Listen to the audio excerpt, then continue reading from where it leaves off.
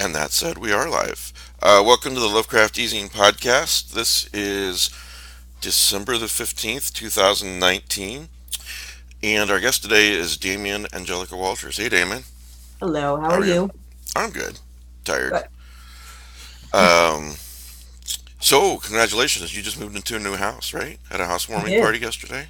Yes. We settled on the house on November 15th, moved in on the 16th, and hosted Thanksgiving dinner. The Nice. morning of Thanksgiving, our hot water heater died, which we knew it was old, so we kind of knew that it would happen soon. Yeah.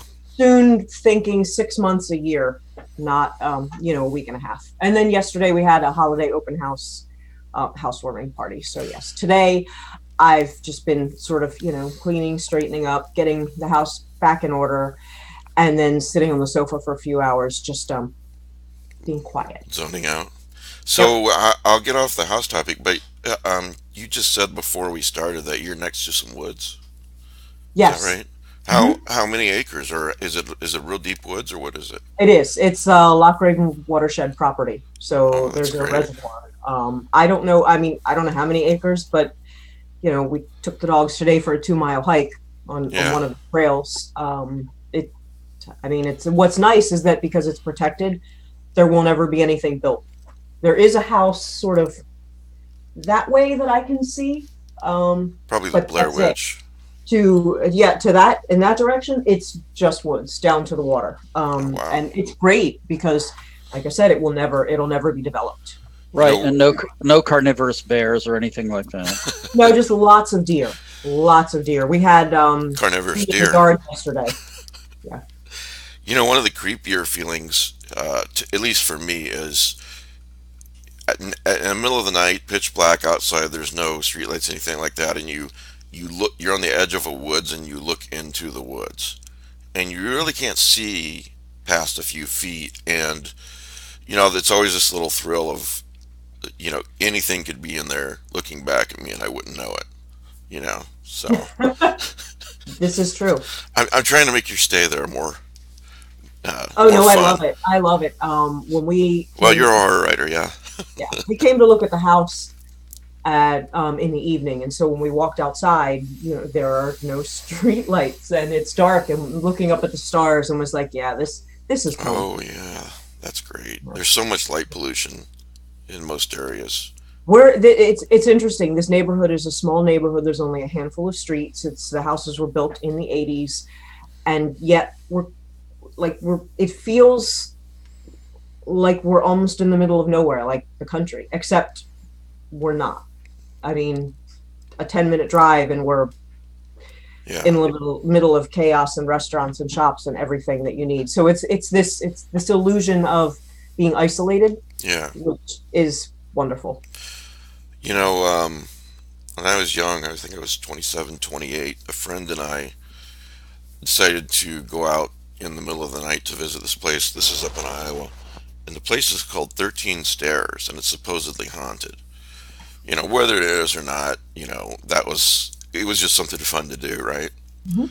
And right in the middle of the woods in this cemetery, it's exactly what it what it says. It's 13 steps that go up this little hill, and they're really not necessary. I don't know why they were there, but of course, all these superstitions grow up around them and everything. And I remember when we were almost ready to go, getting that feeling. I was at the top of the 13 stairs, looking into the woods, deep, deep woods, and it can be a pretty chilling feeling.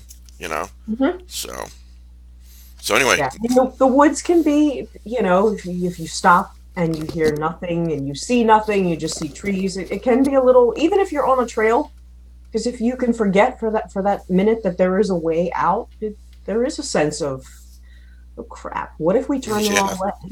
What if the trail just disappears? You yeah. know, and in certain areas from the trail, you can see houses. I mean, and there's a stream, so you could find your way out. But still, But it's there. You're like, oh, thank God I have GPS on my phone. You know, yes, which 20 until years ago we didn't really. well, exactly, and in proper horror, novel story fashion, it would stop working Yes, the minute the trail disappeared. I or mean, be like, set in the 70s or something, or the yeah, 80s. So anyway, Rick Lay is here with me. Matt Carpenter is here with me. Guys, you want to do a short intro, and then we'll talk to Damien. I'm Mike Davis with Lovecraft eZine, chief cook and bottle washer, and Rick, Rick, I'm just a writer. Leave it at that. just a writer. Matt, Hi, I'm Matt. I'm one of Mike's unpaid assistants. that's right. I have a bone to pick with you about that, by the way. You're overpaid. Anyway, I've got a prize to give away. This is a hardcover, author-signed copy of The Weeping Season by Sean O'Connor. It includes a bookmark. So, if you want to be one of the lucky person to win this prize, what you do is you go to Gmail, you send an email to ezineprizes@gmail.com and put weeping in the subject heading, and in a week or two we'll randomly draw a winner. It could be you. They don't have to go to Gmail unless they have a Gmail. Well, they could go. Yeah. ezineprizes@gmail.com and what would you say, put the title in the subject? Or just weeping. Weeping, right. Okay. Like I do when I get my paycheck from you. What paycheck? Damon, That's the point. Damon, can you for those out there who don't know you, can you tell us a little bit about yourself, a short bio maybe? Short bio. Okay, I am the Or long bio, whatever you want. You're the guest. Well, it started in 19. Okay, seriously. I was born in... Exactly, in a little town in the middle of nowhere. We had no running water. No electricity. Yeah. This is a sad story. Seriously, though, I am the author of the recently released The Dead Girls Club, Paper Tigers, and the short fiction collections Cry Your Way Home and Sing Me Your Scars. I've had lots of short stories published. A few have been nominated for the Bram Stoker Award, and that's it. I live in a house with my husband and 2 rescued pit bulls. Yeah, That's enough. Well, I was looking to see if my memory was correct or not, and I know you've written a lot of short stories, and you've had several collections, right? Mm-hmm. Published several collections. But this is your first novel, is that right? No, No, it is okay. not. It I is missed my one. first hardcover. Ah, okay, all right. But I also had a novel called Paper Tigers, which I recently That's got. right. So that is unfortunate. I mean, you can still, I believe Amazon still has copies of Paper Tigers. You recently got what? I'm sorry. Got my rights back because the Okay. publisher went belly up. Yeah. So, Is which it? is kind of sad, but I mean, it happens. It was a smaller press. Yeah, running a small press is hard. Yes. Are Well, I there think it was- Kindle editions of this available? Paper Paper Tigers? Tigers, I probably not. I mean, I'm gonna start seeing $1,000 copies of Paper Tigers on Amazon now. You know how they do when it's really limited. it's funny. I have a few copies, and I have an ARC, and I have like 2 copies. Yeah, so I guess I should hold on to those because maybe one day somebody will be like, Well, you should, but Pay a you lot should of also money for have somebody republish Paper Tigers for you and get the Kindle version out there too. So I could. not that you need my advice, I mean, but I haven't even looked at the novel in forever. So, and I think it came out in 2016. So if I were to do that, I'd like start editing it from the beginning and the end. I just would. I would have to. I couldn't just re-release it. I'd Matt, have to look at it. feel And free then- to insert a comment about Willem Pugmire if you want. Well, that's what he did. Practically every time he published a story, he extensively revised it. This is one of Matt's pet peeves. It's not a peeve. It's like, okay, look, the composer Bruckner. He was constantly tinkering with his symphonies, and multiple editions have been released, and the differences might be minor, but if you're an aficionado, they're important. Yeah. So it's just something artists do. You can't leave the work alone. Once it's gone out into the world, okay, there it is. But if it comes back home, maybe you want to give it a brush over, give it breakfast. I don't know. Oh, the problem In was, readings, I ad lib stories. Like I make edits on the fly at readings. Oh, cool. Oh, wow. Rick? I was saying the problem was Willem was not so much that I don't mind if you tinker, add a little comment that you wish you had put in, but the whole ending might change. The whole beginning might change. Yeah, God The whole bless middle him. might change. It's like, where do I go to? What order do I read these stories in? It's like George Lucas with Star Wars. What is the definitive version? No one's gonna know till he dies, Then finally it'll stop being tinkered But- Maybe with. there's never a definitive version. Maybe there's like the 2018 version, the 2019. It's true. Because in theory, you could just keep revising them until you can't anymore, and then Well, I think Matt's comment, correct me if I'm wrong, Matt, was, hey, instead of doing that, give us some new material because we like what he's doing. Well, the other point on that is the artist is the artist, Yeah. and sometimes, like, just for example, Laird Barron doesn't really write supernatural Lovecraftian fiction anymore. He wants to be known as a crime author. You have to accept that, enjoy what he gave us, and try to enjoy his new novels if you can, because they are pretty damn good. So if you as the artist decide that you're going to perhaps revise a novel that was released 3 years ago, that's just the way it is, and we'll have to be happy. I think fans can't suppose that the writer is just writing to them. They're serving their own muse. I don't even know if I'm phrasing that right. I think that's right. And at the same time, let me point out, this isn't criticism. Just it's kind of fun to talk about different writers react in different ways to when a book comes back home to them. So yeah. What was Paper Tigers about? And then we'll move on to the Dead Girls Club. it is a very sort of gothic horror story about a disfigured woman and a haunted photo album. In a nutshell, that's the easiest way to talk about it. It's about trauma and healing,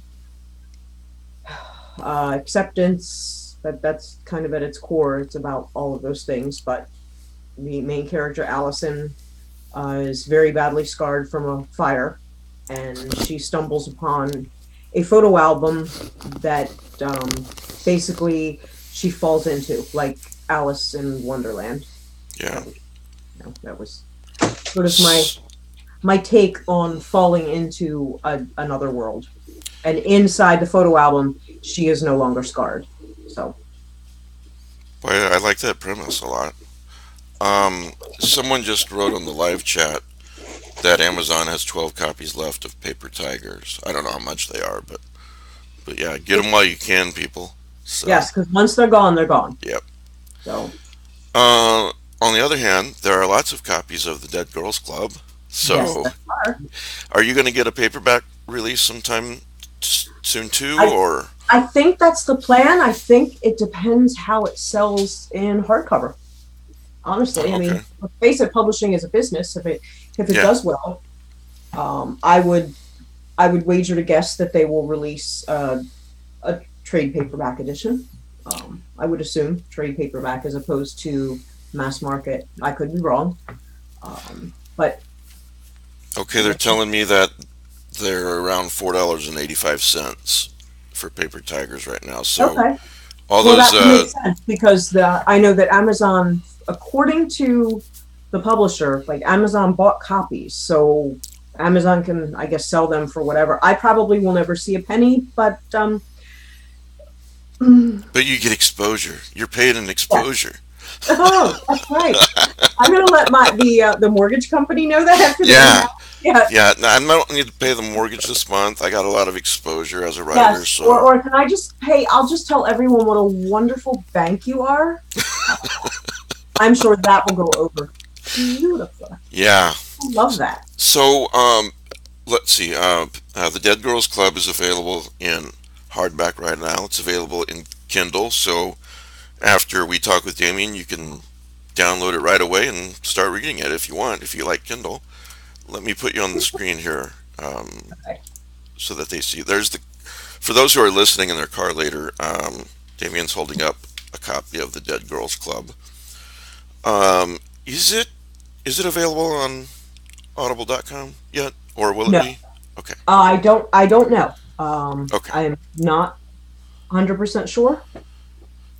Not every book is. I'm just curious. I like audiobooks a lot. So, tell us what the Dead Girls Club is about. All Just right. kind of a It's spoiler-free about, you know synopsis. what? I'm just going to read the official cover copy That because works. that can say it better than I could. And honestly, I would probably just try to ad-lib this from memory and do it poorly. So, in 1991, Heather Cole and her friends were members of the Dead Girls Club.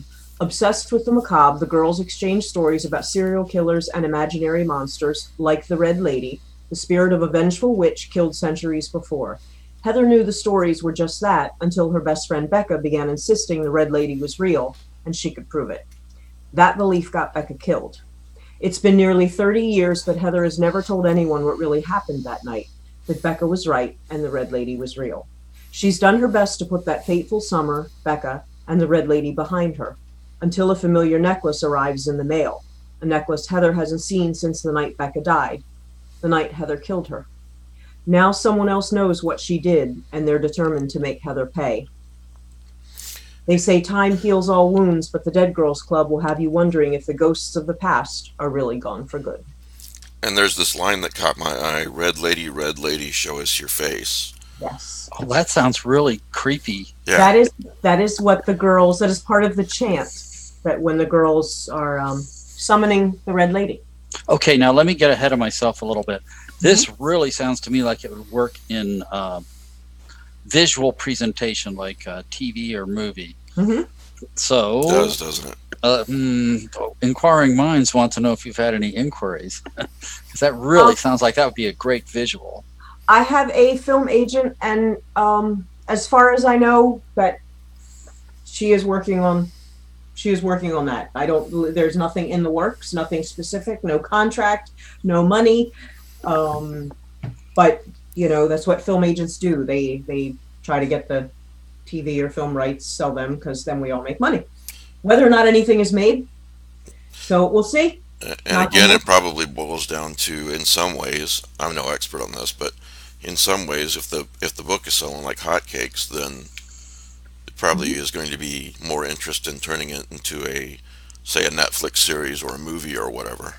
Yes, I mean the better a book does, the more visibility, the more of the chance that it's optioned for film, TV. Again, whether or not it's made. I mean, lots and lots of books are optioned for TV or film and never see a screen. It seems to me that more are getting made, even from smaller presses, because we're sort of in this, again, a golden age of television with services like Netflix and Amazon Prime and Hulu. Suddenly it's not a choice between, okay, is this book going to be made into a movie or not? It's, are we going to give this book, a mini series or not? Because it's done more often these days, and I think that's great. I would love it. It would be really great to have something, on the screen that originated in my brain. But, like I said, knock on wood. Yeah.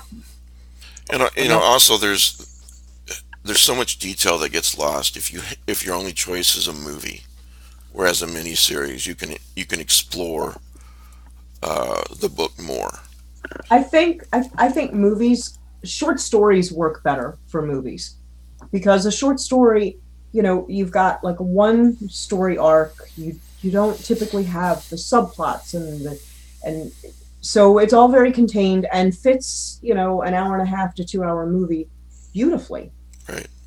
With novels, you tend to need more time than just 2 hours. You need, maybe you need the Netflix series. You need, and yet not always. I mean, look at Bird Box. That was a movie, and I thought that they handled everything kind of beautifully. Certainly there were some things that are in the book that were not in the movie, but I don't think to the detriment of the story. It worked. And, honestly, I think that comes down to the writers and directors, producers. I mean, There's always. And it always cracks me up when, especially sacred cows like Lovecraft or Lord of the Rings or what have you. You have these certain group of fans that say, "Well, I don't want them making a movie of that because they're going to destroy something that's you know precious to me." And I just think that's so ridiculous. A movie or a miniseries, even if you hate it, doesn't change one word on the printed page.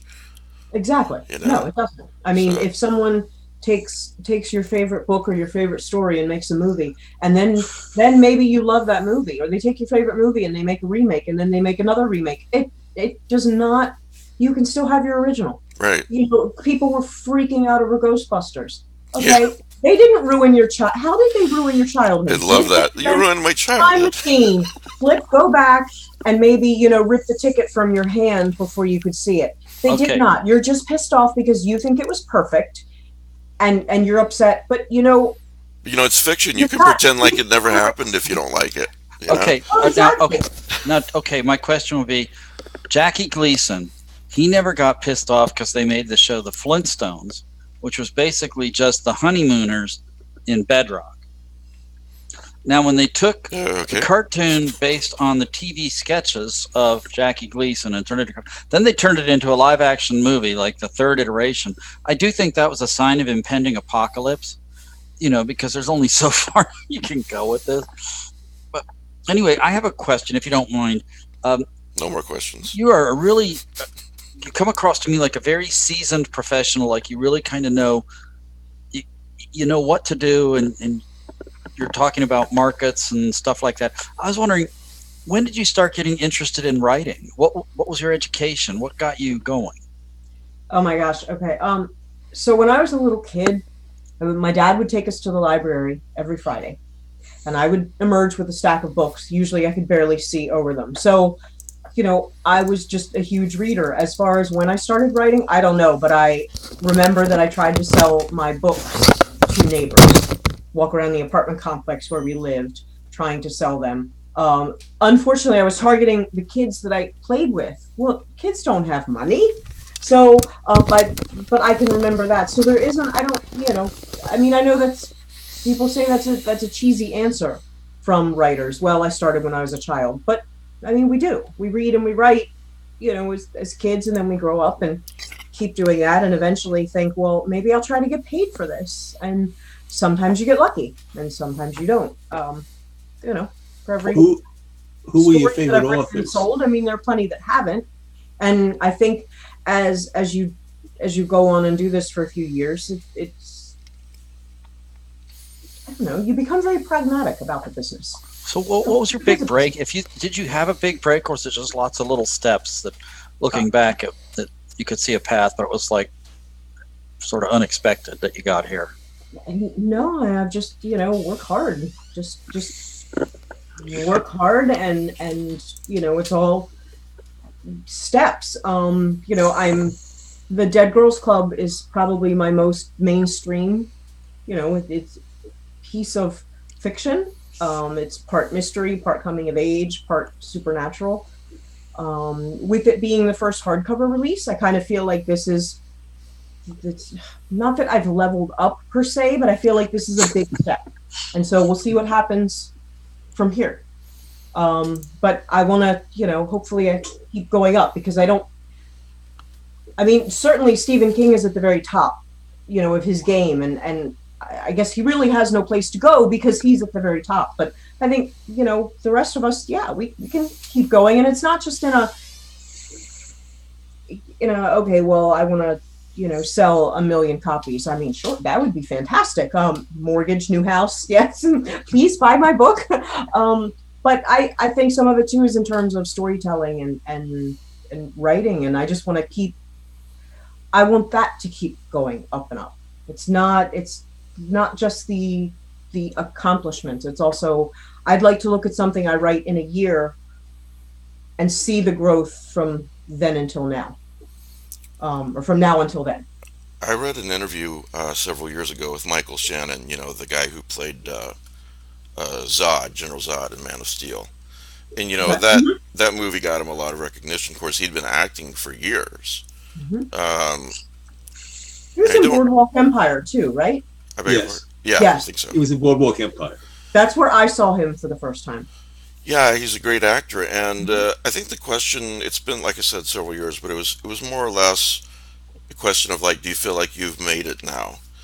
And I said that he felt like that was a myth. That you don't turn around and now you've quote unquote made it. It's just you keep progressing through your career, and hopefully good things happen, and maybe better things happen, and maybe make a living off your acting or I, whatever it is. I think your visibility changes. I think Yeah, that that I mean, that's what you want. You want to grow your audience so that maybe the first few stories that you write, you only have a handful of people who read them, and as you go on, your audience increases. I mean, certainly there's some people who their debut novel puts them on the map, and they have hundreds and thousands of you know of, of fans, and that's really really fantastic. And a lot of us, that's not our path. That's not the way our careers go. For every Erin Morgenstern, there and I'm drawing a blank on her name, but her book, The 10,000 Doors of January. Those are both fantasy and magical realism. Make her book is making a huge splash, and I'm drawing a blank on her name, and I don't know why. But there are plenty of other books and authors that don't, that maybe it takes a little while for them to find their audience, and there's a lot of mid-list authors where you know our audience is a little smaller, and that's okay. I mean, it takes, I mean, my gosh, not everybody can be the number one bestseller. yeah, but I was wondering.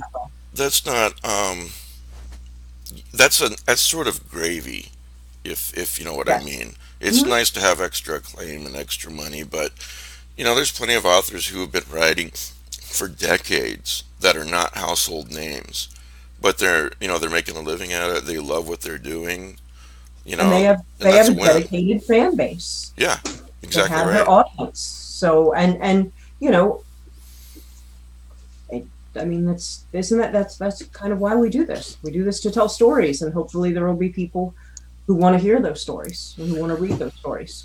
So regarding your development as a writer, then, since you've been reading for as long as you've been writing, are there influences that you can point to and say these are people whose books I really like, and I tried to I'm not going to say imitate, but digest, and then maybe use that as inspiration to go forward? Or are I, there writers you really like? I warned you, It's Damien. funny. That would be one of the questions. Yep, I know. So I'm going to start back to childhood. Damien used to read these books called the Worst Witch or something by an author named Ruth Chu. I still have those books they're actually on a bookcase in my guest room. I used to read Lois Duncan. Then Oh I yeah, read. me too. I also read Encyclopedia Brown, which somebody mentioned the other day on a Twitter chat, and I was like, I hadn't thought of those books in forever. Read a lot of Agatha Christie. Read, of course, Stephen King, Peter Straub, um, Margaret Atwood, Alice Hoffman, Joyce Carol Oates. I sort of like, those are, if you ask me the big influence, I would say them because they have large bodies of work. But I think that readers, authors are pretty much, we're influenced by everything that we read, good and bad. And I try to read widely. I read horror, but I also read a lot of mainstream fiction, a lot a lot of mystery, a lot of suspense. Um, If so I yeah, can, influences are all over the place. if I can go off on a tangent here, you mentioned Lois Duncan. Hmm. Oh, I loved the hell out of her work when I was a kid. I think I read everything that she put out for young adults. It was just this. I don't know. It was very readable with a touch of the supernatural. You Yes, know. Down a Dark Hall. Yes. That's my favorite. And then the And one about the Stranger with kids. My Face. You remember that one? Vaguely, I remember the one where the kids were on the bus and got kidnapped.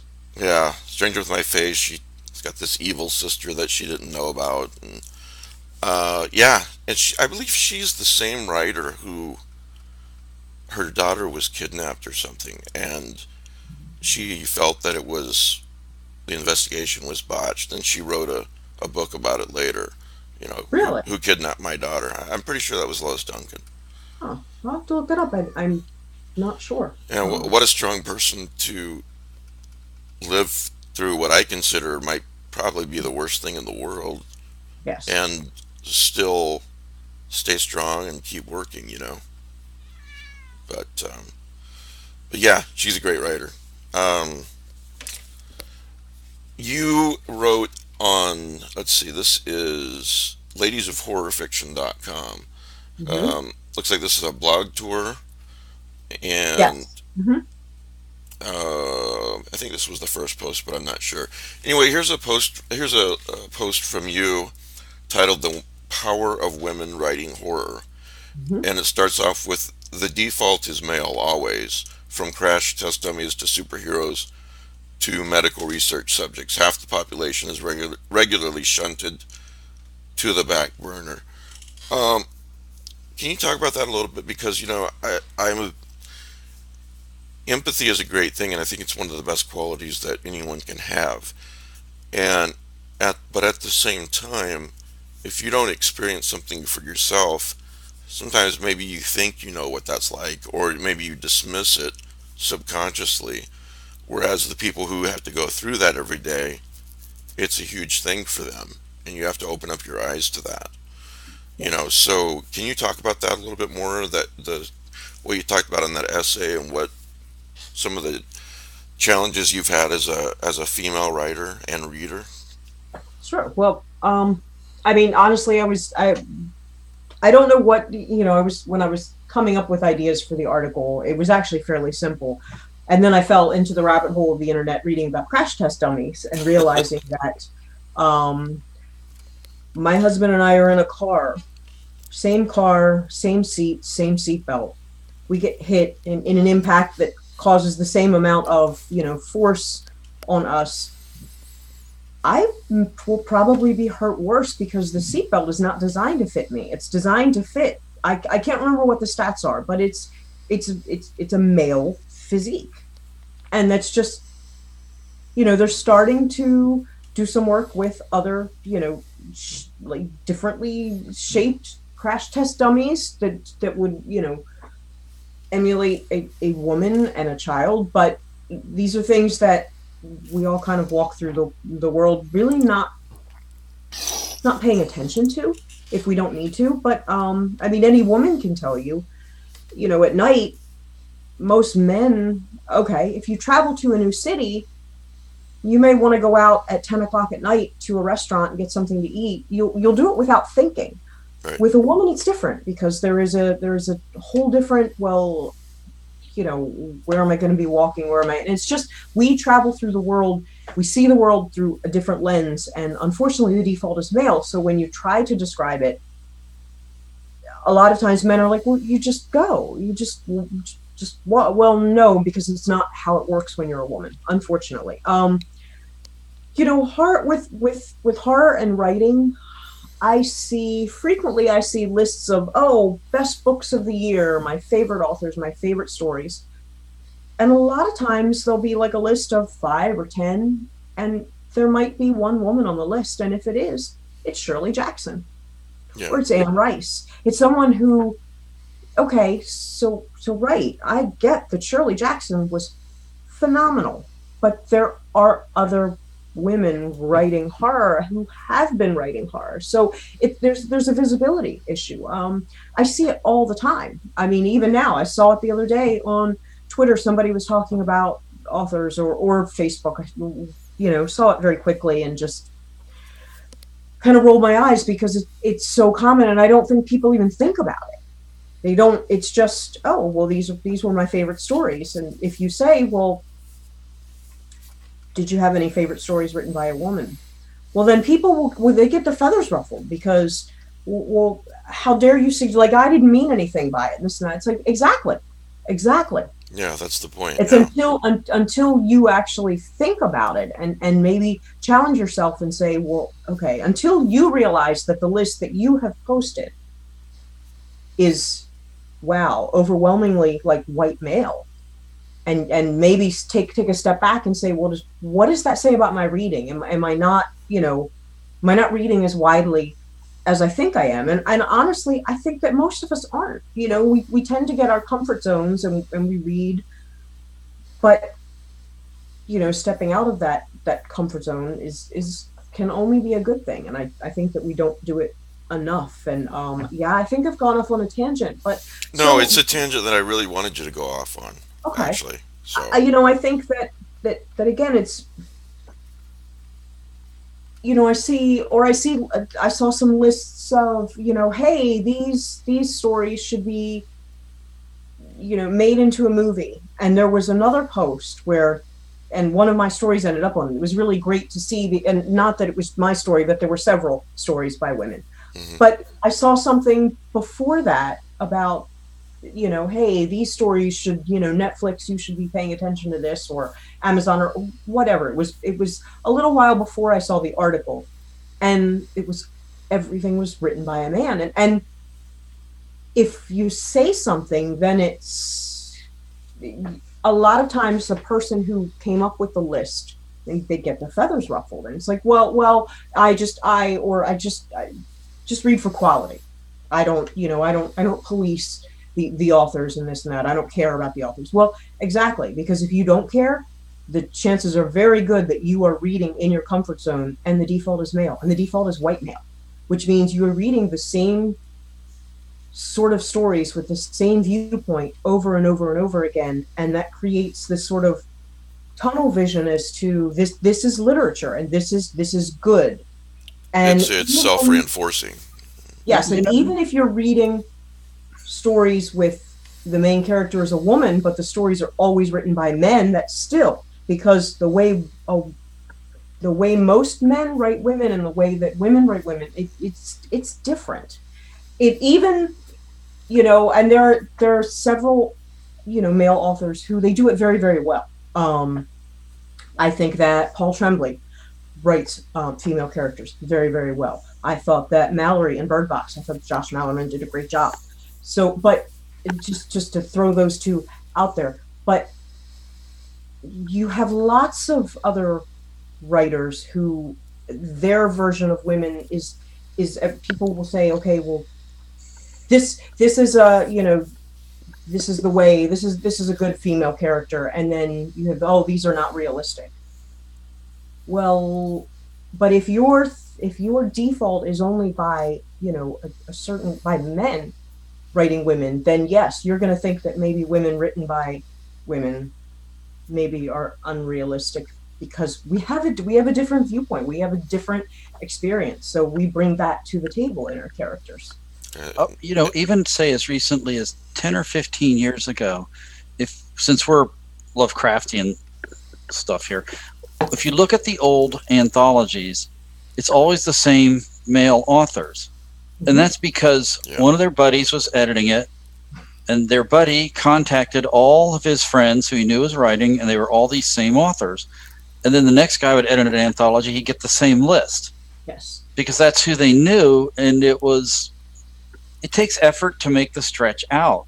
Yes, it does. I think that there has been some indication of perhaps turning of the corner, at least in our tiny little niche, over the last 10 years, that there is more varied types of authors and types of stories being written. But it's taken, I think, a great deal of effort on the part of editors and people mentioning to editors that this was even an issue.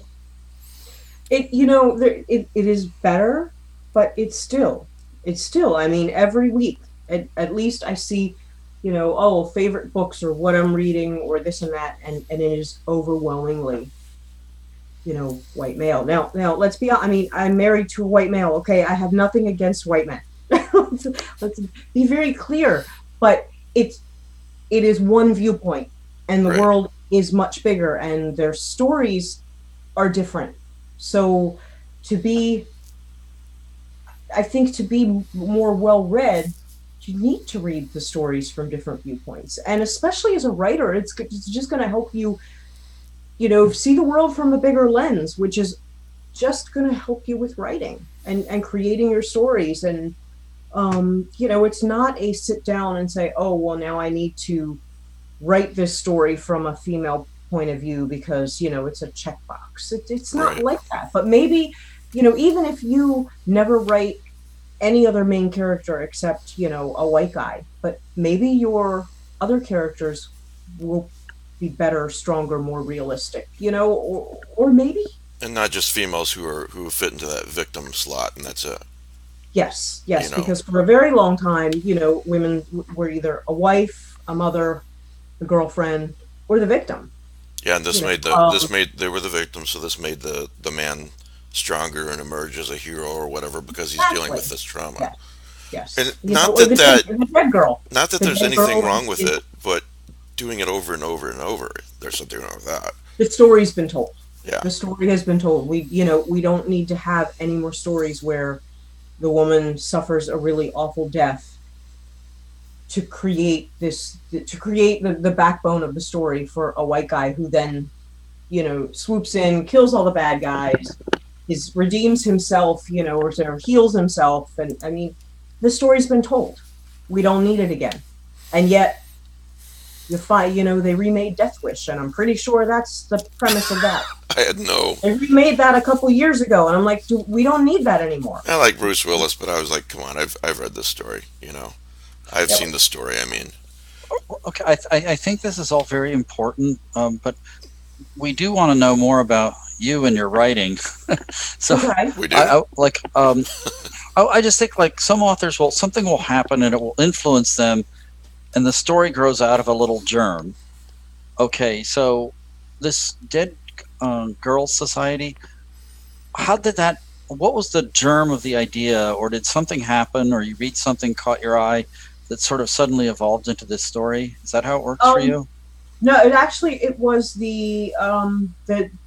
like I had this image of a woman getting the little when girls, there used to be the best friends forever necklaces. They're little heart necklaces, and they break in two. Right. They're two pieces, and so you wore one, and your BFF wore the other half. So I had this mental picture of this woman getting half of a necklace in the mail, and this happens in the first couple pages. These are not spoilers. And then I had this vision of the same woman as a young girl sitting in a dark room with candles, and her friends were chanting, red lady, show us your face."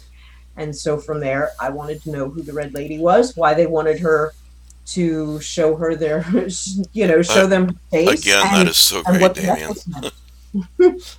I love that line. It was fun. It was, it was fun to write.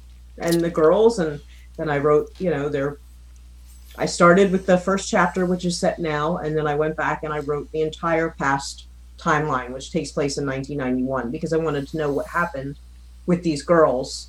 And then I came back and I mean, the novel's told in alternating then and now, or now and then chapters, but I told myself the backstory first, the full story. At So Tor.com, you wrote, in my novel, The Dead Girls Club, I gave a group of 12-year-old girls the freedom to talk about serial killers, to sneak into an empty house, to spit into a bottle of wine that would be consumed by a parent, to acknowledge and harness the power of girls, both dead and alive. Um,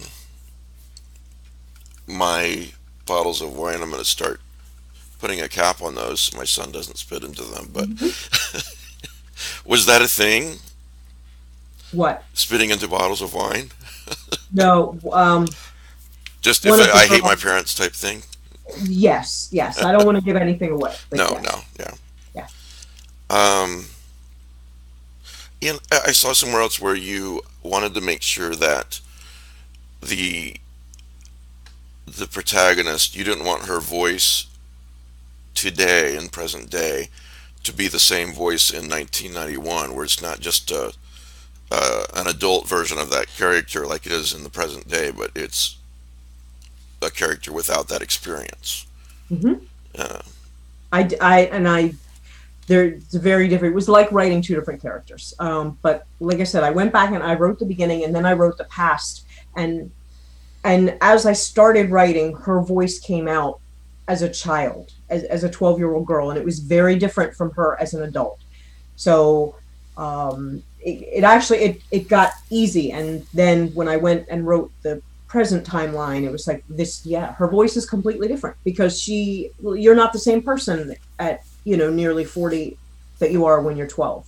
So for me to have the same voice would have rung false because she wasn't. And what happened the summer that she was of 1991, that summer that she was 12, changed her completely. So that's even more so. I mean, it's a coming of age story, and it's a coming of age story with girls. And girls at 12 are very different from boys. And for the most part, if you say, hey, and I did see it a couple months ago, what's your favorite coming of age story? People are going to say Stand By Me. They're going to say It. They're going to say Boy's Life. Boys, because right. we think coming of age and the default is male. So we think of boys. We think of their childhood. But girls have really rich, dark childhoods as well. And there are a lot of things that girls talk about, and a lot of things that I think that a lot of people don't want to hear. I mean, the girls talk about periods in the book, and I figure if this makes people queasy, well, half the population has one, so get over it. It's boys go through what some might consider to be embarrassing things in puberty too. Right. So, I mean, so I wanted to the girls they talk about lots of things. They talk about everything except boys, because the 12-year-old girls in my novel are 12-year-old girls. They are not interested in boys, and I didn't want to make it this is a book about girls going through puberty and angsting about boys. There's enough of that. No, these are about four girls who go through some pretty extreme stuff one summer. There's actually I am blanking on the exact phrase or name or whatever it is of a book or a story about girls or women, but they're talking only basically about boys or men. The test, the yes, something like that. Bechdel, something like that. Yeah. Yes, yeah, it's. Is it Bechdel, something? Yeah. Yes, that's exactly what it is. I'm looking at it. Yeah, that it's not just enough to have quality stories about girls where girls are the protagonists, but it can't be they're the protagonists and the only thing they're talking about are boys or men. Okay, what's interesting to me is I remember when I was in 8 years old. I was in 2nd grade. One of the scholastic books I got was called The Middle Sister, and it's about a frontier family moves from Ohio to Minnesota, and she is always worried that she's a coward, and her uncle works at the circus, and he's got a lion tooth on a necklace. And she thinks it will give her courage, and she asks him, what does she have to do to get it? And he says, your apple tree in the back, you have to make me a tart from your apple tree, and then I'll trade it to you. But they're moving, so then it's up to her to move her apple tree, to plant it, to protect it from a locust assault, to protect it from Indians. And it's just about this little girl. It's not like her brothers are helping her, or her father's doing it, or her mother. It's just like she's out there fighting the locusts by herself, keeping them off her tree. It was really there are not many stories I can think of like that was like just readily available to boys or girls. I don't know how I picked it up, but I really remember enjoying it. It's not like these stories can't be enjoyed by everybody. You just got to find them. Yes, and that's the thing. If we expose kids from a young age to stories with all different protagonists, then the default no longer is male. The default is it's human in all its varieties, so that, they realize, oh, girls can be superheroes, and, Black men and women can be superheroes. Asians can be superheroes. Like this, it is not, the superhero is not just Superman, white guy, dark hair, blue eyes. Like, and that's important because there are a lot more, there are a lot of people in the world. We're not all, male with black hair and blue eyes. It's really, or brown hair and blue, whatever Clark Kent had. I'm thinking of the cartoons Yeah. the, but it's nice to be able to see yourself, and it's really good for kids to see themselves. Another great story. There's an essay. I don't know if you read it. You can find it online. Victor Laval wrote an essay about Into the Spider-Verse and how he took his kids to the movies. Mm-hmm. And he came out, he was practically crying because it was like that walk in the morning when by all the friends at the basketball court, that was him in the morning going to school, and now that kids would have nothing, it was like nothing for them to think that they could be Spider-Man. Yes. And he said, so like, you may have been made for my kids, but like, I'm the one who loves you. It's like, it was a really moving essay, I have to say. Matt, well worth reading. Your cord keeps rattling or something, your headphones, whatever. I'm doing that to annoy you. Okay, it's working. Hey, Damien, Michael DeBronzo on the live chat has a question for you. Okay. He wants to know what was your inspiration for the story, all the pieces we leave behind, and he said it's a great story. I know the title. I You've just written too much. It's the truth. All right, give me 2 seconds. Hold on. No problem. I was like, I'm not sure which collection it's in. I know the title. It's like Joe Pulver. He always told me that when he writes the story and sends it in and gets published, he immediately forgets all about it. Because he's on to the next thing. So I was like, yeah, I can see how you did that. How you could do that, I mean. Okay, so this is the one. This one was the whole concept of good and evil, and how we're influenced, and how how you say good morning to someone, and maybe they're having a really awful morning, and suddenly maybe you haven't fixed their morning, but you've made them feel a little bit better, and then maybe they don't go home and snap at their husband or their child, that maybe they find they smile. It's that, like, how smiles are contagious, and happiness can be contagious, and kindness, and so I played with the whole concept of, well, can obviously negativity can pass that along as well. So yeah, it was a play on that concept, and I feel really terrible that I had to look it up, but yeah, I guess I've just reached the point where I have a lot of stories, and some I remember more than others, and some I really have to stop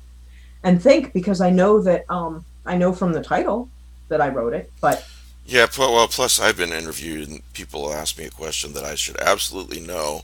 But since I'm in an interview, I'm on the spot, even if it's a very friendly interview, suddenly my brain completely shuts off. That's just me. But it can happen with certain things. Well, right. It's sort of like coming up to somebody that you like, coming up to your mailman or your mail lady, and you come up to them, you recognize them in uniform, but then you see them at Walmart or Target or whatever, and you're like, I should know that person, but it's outside of that setting. Yep. So, and there's pluses, that anxiety, being on an interview, being on screen, and yeah. Yeah. I have like social anxiety, and it extends to things like this. My, changing my clothes out of sweats and a t-shirt, and like the anxiety. I'm like, the palms are a little clammy, the heart's racing a little bit. Yeah, you know what? I've been doing this podcast for I think 5 years, and I think I still get little butterflies in my stomach every time before I go on. So you need to do what Mike does on these things, Damien. Just don't wear pants. I don't. I you know what? Unlike most Sundays, I'm usually in jeans, but Danielle just washed my jeans, and I haven't been able to find them. I'm actually wearing pajamas, so we're halfway there. I have a confession. I Yes. changed my shirt. I'm still wearing sweatpants. How long Not did to it take tell you? you, but yeah. How long did it take you to write Dead Girls Club? Good question. I'm not sure. I don't remember. I wrote because when I wrote it, I ended up after my editor bought the, acquired the novel. I ended up doing some major revisions to the present timeline. We made it more of a mystery with a few more twists. And what was curious is that a lot of the things that we rewrote, the scaffolding was already there with Right. bits and pieces. So it was really kind of a neat process.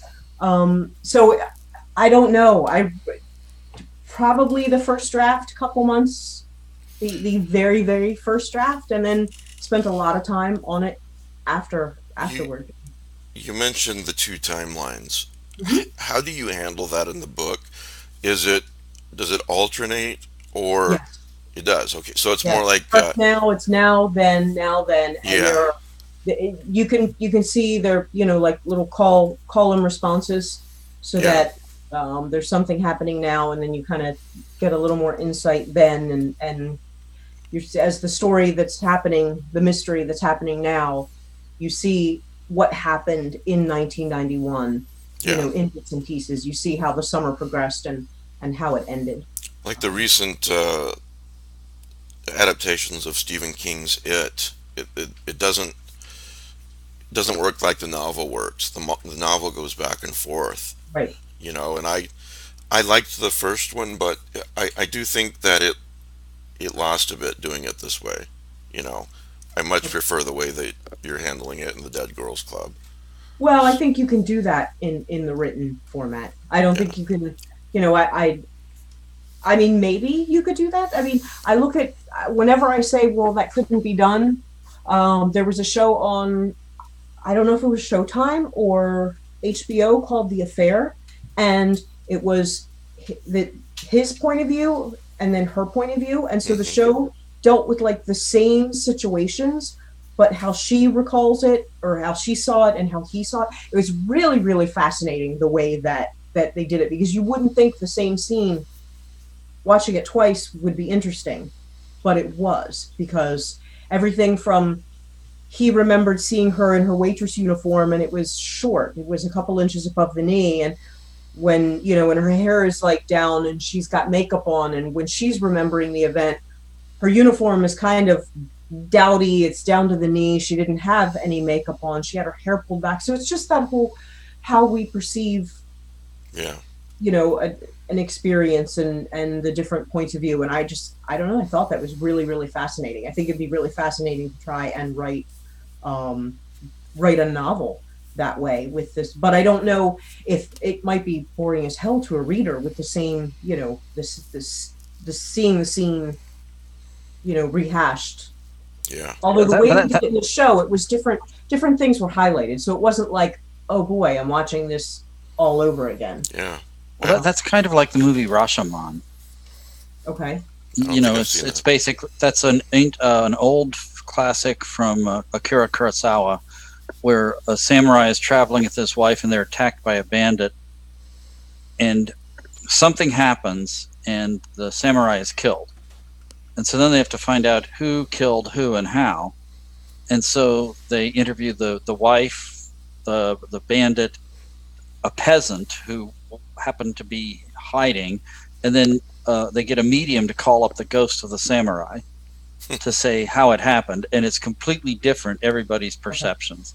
It was so that's it's like an old technique. Of course, The same thing with eyewitnesses to a crime. You ask Mhm. five eyewitnesses what happened, you're going to get five stories a lot of the time, five Yes. different stories. Uh, just real quick, I don't want to beat a dead horse, but it is a good example because looking back on it now, to us it's a little bit cheesy. The first it miniseries, I mean, back in Mhm. 1990, Yes, with 1991 Tim or Curry. whatever. With Tim Curry, yes, he was great. He was But fantastic in it. yeah, but they did go back and forth, like the book. Did they? Okay. Yes, and I think that one of the most powerful things about that was, in the movie, Stan kills himself in the second. movie in the latest ones, at the Okay. beginning there. But in the book and in that adaptation, before anything really happens, Stan and the others, they get this call to come back to Derry, and it so frightens Stanley Stanley, that yes, that he kills yeah, himself. that he kills himself, and immediately you're thinking as a reader, oh my God, how horrible is what I'm about to read that this guy didn't even want to go back there. Yes. King set that up perfectly. Hmm. So yeah, so um, you guys have any more questions for Damien Yes, before we? I do. Yeah, Uh, so I know that when you release a book, there's okay. It actually doesn't get into our hands till months after it left yours, and Hmm. then you have to do a certain amount of work on the ground with promotions, going on podcasts. If I don't know if you had a signing tour or anything like that, but there are things you do to try to sell the book. But that's all work that you've already accomplished. And now the question is, what are you working on these days? Do you have anything that you're kind of chipping away at? Are you another novel, more short stories? I am. Let's see. I'm in the process of turning a like 8,500, 9,000 word synopsis slash outline into a novel that is based on my short story, "The Floating Girls," a documentary. So I'm taking that and turning it into a novel, which takes place 5 or 6 years after the events of the short story. So that's what I'm working on. Are you one of those people you take one project and you just get it done, or do you have like multiple things you kind of are sort of tinkering No, away with? I typically, I mean, I've been working on other things while I was writing the outline, but once I get into the meat of the writing and the characters start like really with their personalities, and no, I just focus on that. Do you have a regimen that you follow? Like some authors will say, I get up in the morning, I have a cup of coffee, then I write till noon, then I don't let myself check social media until then. Or do you have like a discipline that you follow? I typically will get up and check social media while I'm having coffee. And then once I'm caffeinated, then I close the browser windows and open the Word doc, and that's when I start. And then I just write until I just don't, until I feel like I'm either getting sloppy, or if I'm not quite sure, you can just, I don't know, I usually can tell. And then what I started doing, especially with the Dead Girls Club, is I would leave a scene halfway through, just stop, because then it's easy to pick up the next day. There's no, okay, well, where do I go from here? yeah. Because you're already there. I can't remember where, because when I was like previous novel, like I would write it to the end of the chapter, and I can't remember. I was an author who said that they did that on Twitter, and I was like, wow, that is such a good idea, because then it's easy. You maybe read the last page of what you wrote, and you're back in that scene. Yeah, I've never heard that before, but that's really good advice. Hmm. Yeah.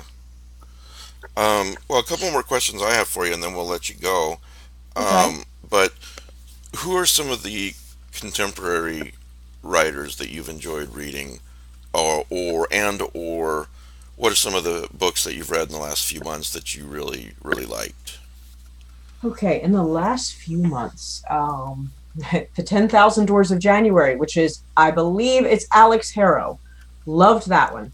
Okay. Loved Wilder Girls by Rory Power. Um, let's see, what else? I read My Sister, the Serial Killer, and I'm going to look up. I'm going to try, I can't remember the name of the author. See, I'm going to pull up. I'm cheating. I'm pulling up my That's fine. Goodreads page, which I haven't input anything since I really started packing for the move in earnest. But I do know there. I try to usually throw things up, even though I'm not very good at leaving a review. Let's see, what else did I read? The Nickel Boys by Colson Whitehead, which was amazing and disturbing and broke my heart, and everyone should read it. The Song of Achilles by Madeline Miller, and then I read Circe by Madeline Miller. My Sister, the Serial Killer by Oyinkan Braithwaite. Curious Toys by Elizabeth Hand. The Testaments by Margaret Atwood. Let's see, Bunny by Mona Awad, which is this really, it's really hard to describe, but it was fantastic. The Girl in Red by Christina Henry, Paul Tremblay's Growing Things, let's see, Cherie Priest's The Toll, Chuck Wendig's Wanderers. I could keep going. No, you like to read a lot. Yeah. Yeah, I do. I read, a lot, and those were just the things off the top of my head. Right now I'm reading The Starless Sea by Erin Morgenstern, but it's taking a very long time because I've been very invested in doing things with the new house and Yeah. the I like that holidays. title. I'll have to look that one up too. And the last question Magical realism, very, very pretty, beautiful descriptions. Yeah. You've read The Night Circus. It's very much, in the same vein. The last question I personally have for you, I try to remember to ask every writer that comes on the show, and that is, what does success as a writer, as an author, mean to you personally? It's funny. That's a really hard question to answer, because for me it means, having a reader read my work and enjoy it. Its success is not, while it would be wonderful to have, a nice paycheck with a couple commas, Right. the more the merrier. And to be able to pay that mortgage, was a wonderful thing. But when somebody says, I read your book, I've seen it. So a few people on Twitter, they added me and said, read the Dead Girls Club, it was amazing. Or they, on Instagram, they posted a picture and they're like, this novel. That, to me, that's success, because that's just a really good feeling to know that it's a very surreal feeling. Even now, you'd think that at this point, knowing that someone's reading my work. Last night at our open housewarming party, a friend of mine brought her copy for me to sign, and that was so surreal. I was like, That's great. okay, this is just so strange that I wrote this. Like it's I have moments where it's sort of one of those, like, pinch myself, because did I really write this? Did I really those words, did they really come from my brain? Very surreal. But no, to know that someone read the story and liked it, or even if they didn't, that they spent their time, their money, time and money are things that we never have enough of, so that they invested that in something that I created. That's Right. success. I think that's a fabulous answer, because that is what it's about, and obviously we'd all take all the money we can get, but it's gravy on top of a feeling like that, Yes. So, Okay, now it seems to me like listening to you read your own work would be a great experience. Do you have any readings that are coming up, like a visit to a bookstore or a signing or anything that we could know about? I will be at Politics and Prose in DC in January. Hold on, I can tell you the exact date. Yeah, see, I'm telling you, moving into a new house around the holidays is like everything. January 14th, I believe it is a Tuesday. okay. Um, Can we find this information at your site I don't think it's on I don't have an events or on social my media? website. Probably. Yeah, I mean, I've mentioned it on Facebook and on Twitter. I'll mention it again as it gets closer. And your Twitter is what?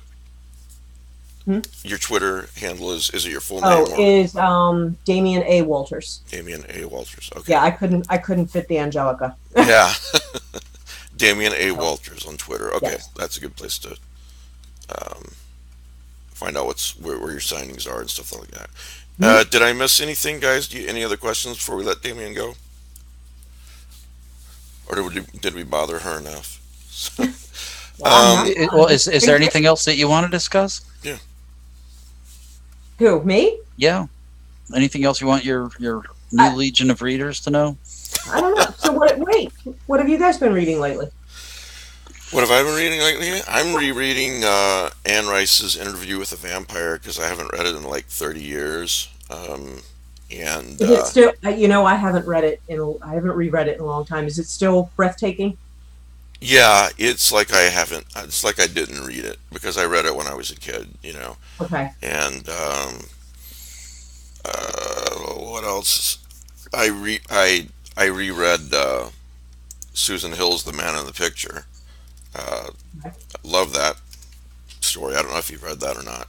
She's I the don't one that think, wrote The Woman in Black. right. No, I have that. I don't. I've And not read and I it. honestly feel like Man in the Picture is. I mean, they're both great stories. Don't get me wrong, but I honestly think that The Man in the Picture is the superior story. Okay. Um, Oh, I don't know. I Those are love two of the rereading. recent I ones. love rereading books. Yeah, I mean, Yeah. there's never enough time to read everything, and I've kind of acknowledged that. But there are books that I will go back and reread. I read The Handmaid's Tale every year. The Sea Dreams That Is the Sky, um, by John Horner Jacobs. I read that recently. Okay.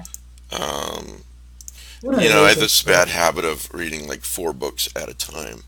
How do you even do that? I can't. I my like I can read one and then another, but I mean, they're totally different. Like right now, I'm rereading Interview with the Vampire, but I'm also reading John Sanford's first Prey book, you know, Rules of Prey, Mhm. which they could not be, those two could not be more different, you know. Right. So, so yeah, I don't really just read horror or Lovecraftian horror, or, you know, like you, I read all different kinds of things. Mhm. So, All right, Rick, what are you reading?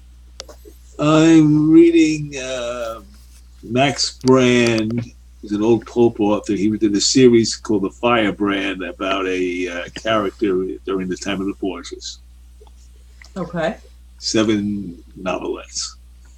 Ooh, Matt. Okay, I'm like Mike. Every room in the house has one or two books of mine with a bookmark in them, and kind of depends on where I sit down, what I pick up. But I just recently got a cheap copy of Leslie Klinger's annotated Dracula, and I had oh, read you that book son when of a I was a. bitch! How'd you know? You're Um, gonna. anyway, I read that when I was like 12 or 13, and it was really, frankly, beyond me. And I kept thinking, where's Bela Lugosi? So I'm enjoying going through the history of Bram Stoker and his life, and then all the annotations are just kind of making this pleasure to read. That's cool. All Yeah. right. So can I ask Keith? Or can Oh, people see absolutely. that you joined? Keith is someone I wanted to talk to for a few minutes today, and he makes. You've heard of precious moments. Mm-hmm. He makes precious mutations. So this is the first time Keith's been on the show, so we have to be nice to him. So Okay. Well, I just want to know what he's reading. yeah, what are you reading? You don't have to be nice. Right now, I'm rereading Red Dragon. Oh Okay. yeah. Is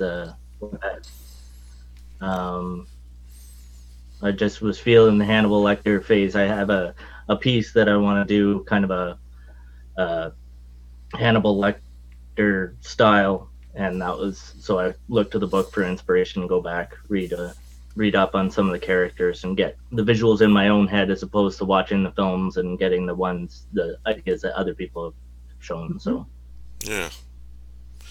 I knew there was one on the tip of my tongue that I couldn't remember. It's called Imaginary Friend. I don't know if Oh, you. I've heard of that.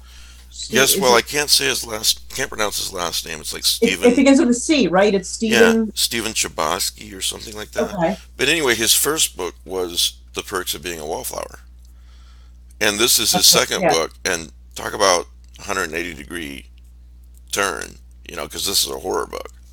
Hmm. So But I it, think that's wonderful. I mean, yeah, it's nice to not, I mean, that's the great thing about writing is, you can write all sorts of stuff. I mean, yeah. that's really great. We Is it even good? it's very good actually. It's very very good. Okay. I'm still in the middle of it, but I highly recommend it. Okay. So. All right, so the name of Damien's new novel is The Dead Girls Club. It's available in print and for Kindle. And Yeah, if you're a TV person, look at it, because I would love to see that visual of those little girls sitting in that room doing that chant. I'm just so Oh, that's creepy. that's a good point. That would be great. Even if we could get an audio book, at the very least, of those little girls who are doing the chant, that would be great too. So, Yeah, think of it. Four 12-year-old girls all saying, red lady, show us your face. And as the chant goes on, they get faster and faster. well, just to the audience out there, let me just say that Paul has read this book. Paul Tremblay, Gwendolyn, who we've had on the show, Gwendolyn Keast, has read the book, loved it. And there is just a whole list of people that we know and sites that we read that have read this book and think it's great. So do pick it up. Dead Girls Club, Damien Angelica Walters, available in print and Kindle on Amazon. And yeah, thanks for being on the show today, Damien. Appreciate it. Thank you so much for having me. It was a lot of fun. Yeah, always glad to talk with you. I have to get you on a little bit sooner for the next time. So Okay. write another book, and as soon as it's about to come out, we'll get you on here.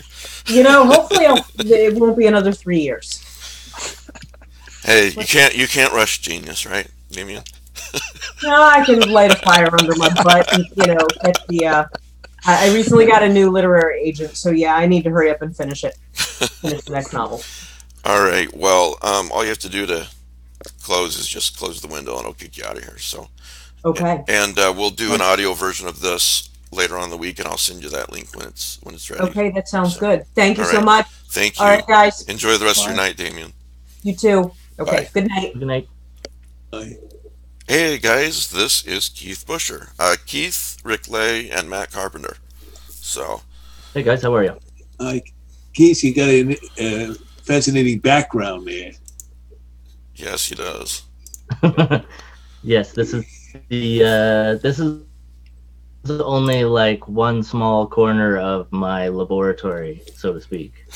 So, I'm not sure how much Mike has told you about me and what I do, but essentially, I collect secondhand items from garage sales, thrift shops, those sorts of things, and modify them into, recycle them, upcycle them, repurpose them into collectibles for a different generation. Not your mother, not your grandmother's collectibles anymore. Something more for a crowd that has been hiding these things away because they're too cutesy for them and stuff like that. So I'll turn them into monsters and pop culture things and basically whatever the piece. Yeah, so says give for us a me. couple example. Give us a couple of examples, like maybe in the horror vein that you've done. So recently, we went a little bit crazy, part and parcel to posting on the Lovecraft eZine. Really seemed to get the ball rolling in a lot of different articles and stuff. But so the big thing that everybody is gravitating towards right now is the precious moments and stuff. So we basically take one of those and modify it. I've done The Exorcist recently. I did trying to think. I've done a whole bunch of It ones, a lot of the Necronomicon, the Evil Dead series. People like those ones. Chucky. There was a cake topper one that was a bride and groom, and I did a Chucky and Tiffany one from Child's Play. I got a couple of here that I'm just finishing up as Christmas commissions. I can show you a couple if you wanted to see them. Or Sure. And when you do that, sure. And when you do that, maybe kind of describe what you're holding up, because a great many of the people who listen to the show are just listening. So on the way, Okay. on commutes, things like that. So, yep. A lot of people are very familiar with the precious moments. I think it's a North American thing. It's not quite the worldwide thing that a lot of people. I think the U.S. and Canada is a big precious moments area. Yeah. So the one that I have is actually like an anniversary piece. So it's a couple and they're holding a plate between them, and I've seen different variants of it. It's a little boy and a little girl. They're usually not more than like 12 years old or something in the piece. And the ones that I'm speaking about, they're holding up a plate and it says, 25 years married or 50 years married, 10 years married, whatever the celebration is. People buy them as occasions. Right. So somebody wanted one for her parents for Christmas, but she wanted it zombie theme. So I made the little boy a little more zombie and creepy. It's actual prop movie blood that people use from in movies and TV shows and stuff. Oh, wow. So it doesn't dry. Uh, and hello. Yep, we can still hear you. I Okay. think. I think. So the plate yeah. now says "I love you for your brains," as opposed to married 25 years. Am I dropping? I can't help but asking, like the real precious moments people, have they given you any kind of calls? I was wondering, but I didn't want to ask. I have spoken to them. I'm not supposed to discuss it necessarily publicly, but Oh, no one's they're mentioned. not. We I'm won't still tell doing anything. It. We will keep it quiet. So just go ahead. Well, I'm still doing it. Does that tell you anything? Yes, it does. They're That's great. they're actually extremely gracious, friendly, super nice people. They can't necessarily publicly endorse me, but they appreciate the art of what I'm doing. Even though most of their clientele does not necessarily, and I don't know how to describe it exactly without No, getting that myself makes or them in sense. trouble. But So each one of these is actually a unique composition. So if we get one from you, it's going to be completely unique. yes, I don't do casting. I don't do copies or casting or molds or anything like that. I can't manufacture. For me, I need to make art, and it's about making one of a kind. So yeah. if you guys were to get one from me, it would be completely unique and have my fingerprints in it probably, and be just for whatever it was that you guys wanted, and nobody else would have something like that. I try not to repeat ideas. I get commissions and people Sure. want me to do the same idea, but I won't do the same idea on the same piece, if that makes sense. Well, your internet's not taking our show very well, so before I you apologize. no, it's not your fault. It happens. Before you go, how can people see more of these? Where do they go? And where do they go if they want to order one of these down the line from you? Okay. We do have an Etsy shop. It's Keith Busher Precious Mutations. Instagram @Precious Mutator. Facebook Art of Keith Busher Precious Mutations. Any of the social media. I do have www.preciousmutations.com, but it just pretty much links you to my social media because I'm not very computer savvy. A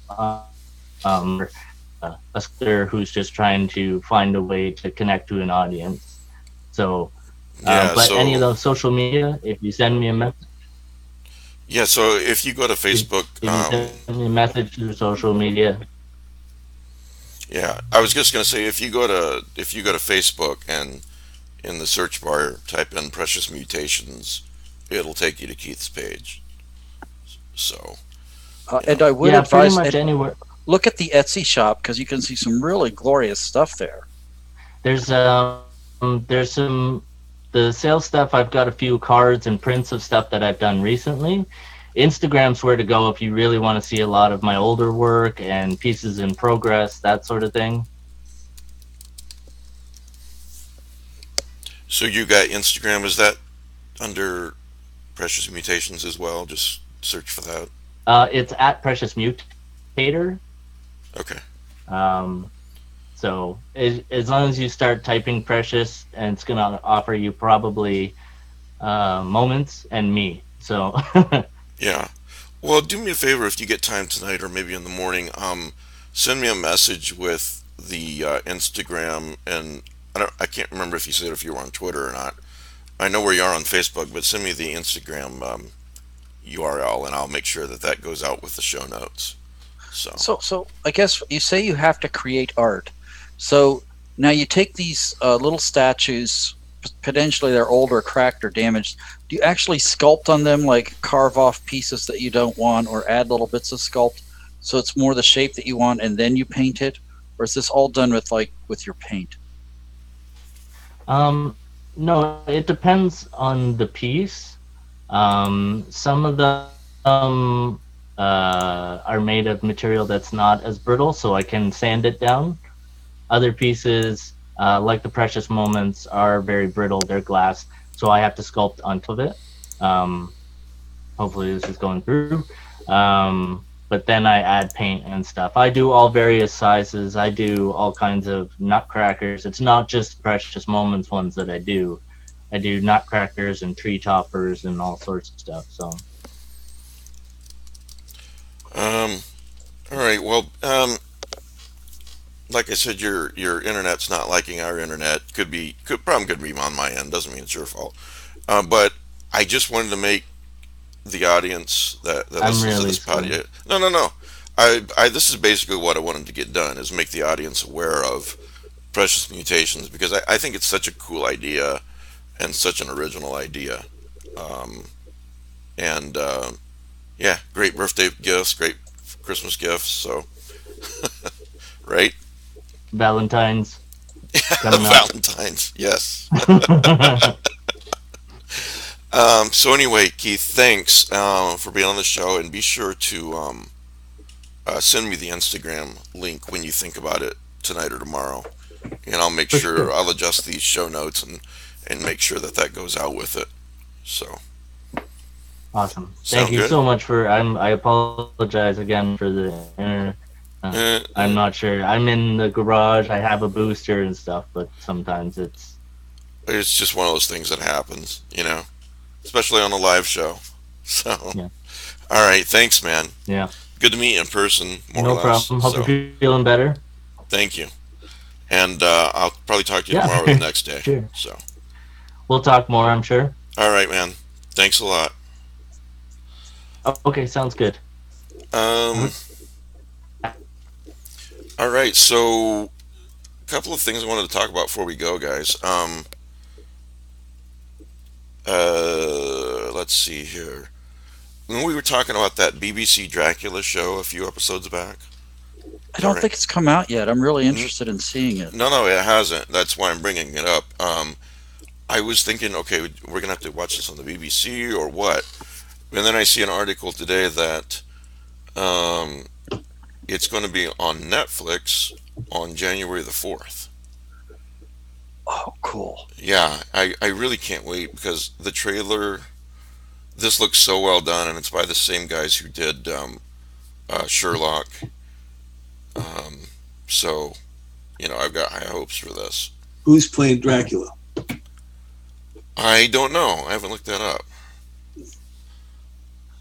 Good Uh, question. it is Clace Bang. I'm not making that up. I don't know how to pronounce it. But Clace or Clace Bang. So, I'm personally really looking forward to that. Um, a few people made me aware of this article at the Smithsonian's website a few weeks ago, and the heading is a plea to resurrect the Christmas tradition of telling ghost stories. Though the practice is now more associated with Halloween, spooking out your family is well within the Christmas spirit. I remember especially in England. Um, and you can look up this article at the Smithsonian and read it. I won't bore you guys by reading the whole thing, but someone on William Holloway, I think it was, said on Facebook that we had to do something like this at Lovecraft eZine, like have Scott Thomas read a ghost story, for example. So we've settled on December the 23rd. It'll be myself, Scott Thomas, Jeff Thomas, and John Paget, who has a stunning reading voice. He's very, very talented. Talented writer and a talented narrator. Uh, course, it'll be live, but we will record it. I think we're doing it at 9 p.m. Eastern Time on Monday the 23rd, but stay tuned as far as that goes. I, I would love that. Sounds cool, but my family would not be into like sitting around the Christmas tree while I read them a ghost story. The closest we come every year is we watch the Mr. Magoo Scrooge. Yeah. That's our ghost story. That's why I and the Thomas brothers and John Padgett, we're going to do it for you. Okay. So, all right. That was my introduction to Christmas Carol, Mr. Magoo. It's bloody brilliant, actually. Yeah, it was the first version of Christmas Carol I saw as a kid. It's not bad. It really sticks to it quite well. I mean, yeah, it's. I was surprised at how serious it was when I saw it as a kid. In other news, I was informed by the listeners tonight that whenever I hit my mute button, I'm not actually muted.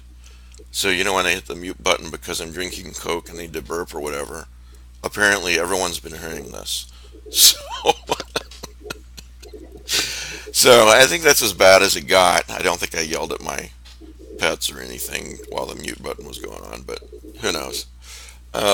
Anyway, that's kind of funny.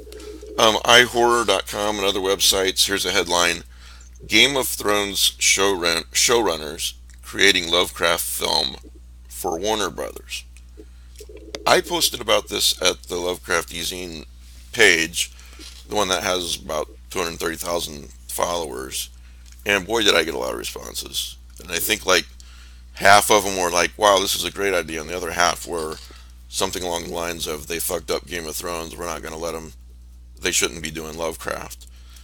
And of course we did get the inevitable comment from a couple people, oh my god, these guys are going to destroy Lovecraft, destroy Lovecraft stories, which, no, I don't think they're going to rewrite the stories, it's just a movie.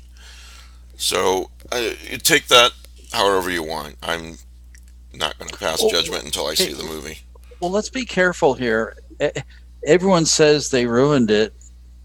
I mean, come on. People were watching it by the millions. It had stunning visuals, great acting, intriguing plot line. So it's like, okay, now I dismiss comments like that. I don't really think about them. The visual media is not the written media. Right. So it's very hard to take some of Lovecraft's stories and depict them. Mm-hmm. For all we know, they're going to take some ideas and run with them in a completely different direction. Yeah. Dia Farb is different than Richard Stanley's Color Out of Space, is different than the book, but it doesn't mean you can't enjoy all of them. Yeah, and much the same as I'm a huge fan of Lord of the Rings books, but the BBC audio play adaptation takes a bit of a different direction. It can't include everything, even though it's 13 hours long. And the movies change some things too, but it's okay to enjoy all three versions of this story. And as far as any Lovecraft adaptations are going, I mean, I just see all this stuff as premature. People really get all worked up about it, but until the movie is out and you see it, it could be great, it could be crap. Wait to see it and then you'll find out. So, I believe we all just read The Outsider recently, right, guys? I haven't read it yet. Okay, Stephen King's The Outsider, good novel. Matt, it's coming to HBO. HBO, yes, thank you. It's coming January to HBO 15th. As a mini-series on January the 12th. We're going to get some good TV to watch in January, man. I wonder how that will work for visual media. I don't know, but I've seen the trailer, and I like what I see so far at any rate. So. All right. That's why I have to read it soon. Yeah, I liked it. I'm just behind on reading. Now, aren't we all? Now, Matt, what you were just saying about translating, to me, this is going to be a tough one. I don't remember if we talked about this or not, but it fits in with this discussion. They're going to do the same thing with Stephen King's well, it's going to be a movie, I think, from a Buick 8. I really love that book, but I just don't see, and I'm not criticizing, but I can't visualize how they're going to visualize it. You know what I mean? It didn't really have a third act, and that's not a Uh, criticism. It's one of those stories where like nothing much happens, but you enjoy it anyway. that's like the Colorado Kid. Yeah. And when they No. tried to turn that into a TV show, they they screwed it big time. Um, I don't know. I'm with you, Mike. This is a book that I like, but that's the thing about sometimes visual artists can really pull it off. Um, I know, for example, his Dark Materials, Philip Pullman's original book didn't appeal to me. Hmm. I read it and it was like, okay, when I read it, I don't know, what was it, like 30 or something, 40, I don't know. It was ancient history. And it was not, it was written for like younger people than me. And so I didn't particularly enjoy it. And then the first movie came out and it was fair. And now this adaptation comes out, I'm loving it. Yeah, You I just don't noticed. know. I temporarily got HBO because Kelly and Ben were telling me to watch Watchmen, which I'm doing. I noticed his Dark Materials on there, so I'll have to check that out. It's really enjoyable. I think Danielle would like it. Logan might like it. It's Okay. not, there's some dark subject matter, but there's not a lot of gore. There aren't jump scares. It's more like suspenseful. Yeah. And interesting mysteries are going on. So I think that a lot of people would enjoy that. You know, let's be honest, some of Lovecraft's stories don't read very well. And Right. maybe a visual artist can take it and make it into a more compelling story. It's not, are they going to take one of the big blockbusters like The Shadow over Innsmouth and adapt that? Or are they going to take some little story? Or are they going to take a monster and use the monster in something original? I guess until we see it, Yeah. what are we going to say? Well, I wanted to let everyone listening know that Jeff Thomas has a new book out. It's called The Unnamed Country, and it's available for Kindle and in print. And I'll read this last paragraph. From Jeffrey Thomas, the creator of Punktown, comes The Unnamed Country, a mosaic novel weaving tales of a land and people poised between the ancient traditions of the past and the burgeoning technology of the future, where devils, gods, and ghosts still haunt the land, and where you might just discover a unicorn. But frankly, I mean, they had me at Jeff Thomas in The Unnamed Country. So I think most everyone, probably anyway, listening to me right now is familiar with Jeff Thomas. But yeah, pick this book up and read it because I'm waiting. Jeff sent me one in the mail. It hasn't arrived yet, but I know Jeff, and it's going to be damned good. So, so there's that. Um, oh, oh, God. The wonderful guys, I love these guys, at the H.P. Lovecraft Historical Society, they sent me another one of these. And if you're listening later, what I'm holding in my hand it looks like a book, but it's H.P. Lovecraft, The Collected Fiction, an audiobook by the H.P. Lovecraft Historical Society. Now, the first one that they gave me a couple years ago was every single one of Lovecraft's stories read by these guys. Andrew Lehman, Sean Branney, and these guys are very, very good. And they even have these little, like, library card looking things inside. And it comes with a very nice thumb drive, which has a silhouette of Lovecraft. Anyway, this one here that they just sent me is, I think, all the collaborated tales. So at long last, one of my favorite Lovecraft stories, which was probably 25% Lovecraft and 75% R.H. Barlow, The Night Ocean. This is a great reading of The Night Ocean. I think Andrew Lehman does that reading. So I highly recommend going to the H.P. Lovecraft Historical Society's website and picking these up. I mean, you can listen to Lovecraft stories for free on YouTube or whatnot. but these are these are a couple pegs above that. These are great.